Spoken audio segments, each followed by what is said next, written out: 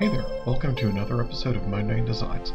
I'm your host Moandain. This video is part of my favorites series, and today we're going to be talking about one of my favorite video game companies, GameArts.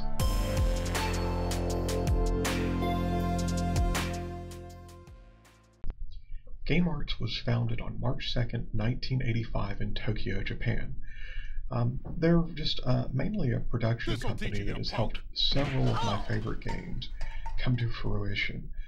Some of these are the Grandia series, the Sylphid series, Bomberman Generations, Gun Griffin series, and they were actually involved with the Lunar series as well. Why won't you listen to me? Just to have I'm staking my pride as a man just for and them my to back soul as as an many of adventurer my on this favorite treasure hunt. games actually puts them on my Shut up. radar for There's no watching treasure out in for all what that they're coming junk. out with in the future.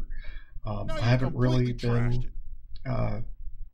looking at Anyway, specific don't ever hunt for companies treasure in my shed for a again. while, but Hear me, boy? I do need to get back to looking at their library and what they're offering gamers.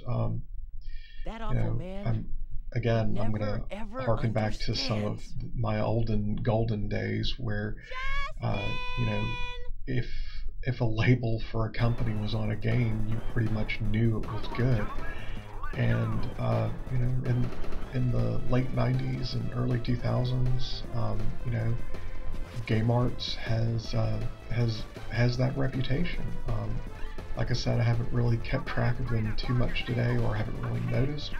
I've been trying to play catch up with my collecting. I pretty much halted at the PlayStation 3 about halfway through, and now it's just a bunch of catching up. But again, I'm really looking forward to discovering what GameArts has to offer me.